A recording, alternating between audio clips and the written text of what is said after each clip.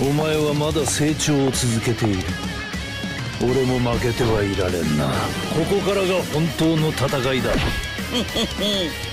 楽しくなってきたぞ。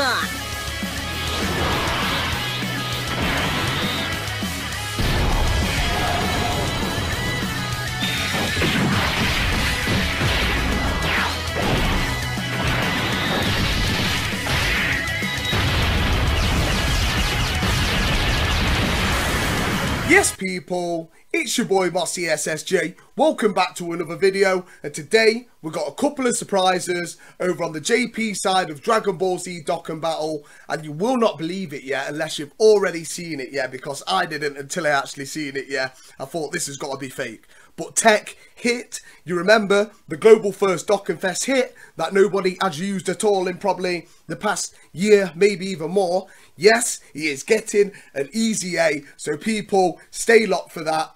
I'm just a bit confused of it's kind of a global first unit, but then JP gets the easy A, so that's kind of confused me a bit. But anyway, we're going to move on to the best bit, yeah? And that is, as you can see on screen, translations, courtesy of your homie Goresh, but we have got a legendary rare hit and Super Saiyan God Goku called the Super Lightspeed Battle Outburst. You know, it's one of them mad Japanese names, you know what I mean? But we have got the leader skill, High Speed Battle, which is a new category which will be interesting to see, and Universal Survival Saga, category key +4, HP, attack and defense 150. And we have also got the super attack. The 12 key is Goku and hits joint front, raises attack and defense for 1 turn, causes colossal damage with a high chance to stun the enemy. And also we have got the quotes, but we are not going to go through that right now.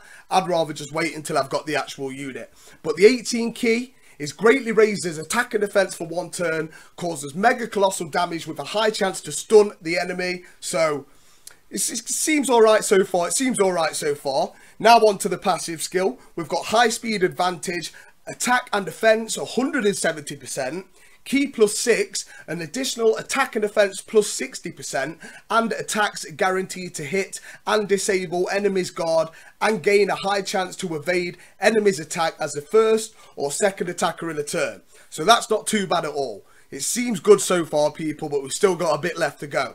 And key +7 and an additional attack +70%, and perform an additional attack that has a medium chance of becoming a super attack as the third attacker in a turn. So he is kind of like the LR Gogeta or Vegito in a way from the, I believe it was the 5th year. In a way, like, we'll see when they come out, so don't officially quote me on that right now. But we have got the active skill. The active skill is called the ever-growing combo, and the conditions are you are able to use it after 3 super attacks are launched, and the HP is 76% or below once only. So that's not a bad condition at all, people. At least they've kind of stopped giving us these really terrible active skill conditions, it seems. And the ability is gain attack and defense +13% during battle. So it's not that good, but I'll take it since the conditions aren't bad. Also, you can see the links, people. They've pretty much got all the links you'd expect, some really good ones there. And we've also got the categories. So far it looks like they're only on 4 categories,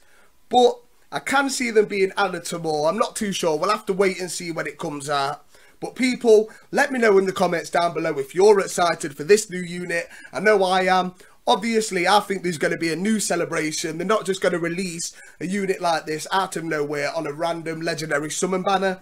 I don't think they're going to do that. So be prepared. Stay locked to the channel for further details. Smash that like button if you've learned something or you've enjoyed the video. Subscribe if you're new. Hit that notification bell for daily Dragon Ball Z uploads and figurine unboxing / reviews. But I've been your boy MossieSSJ.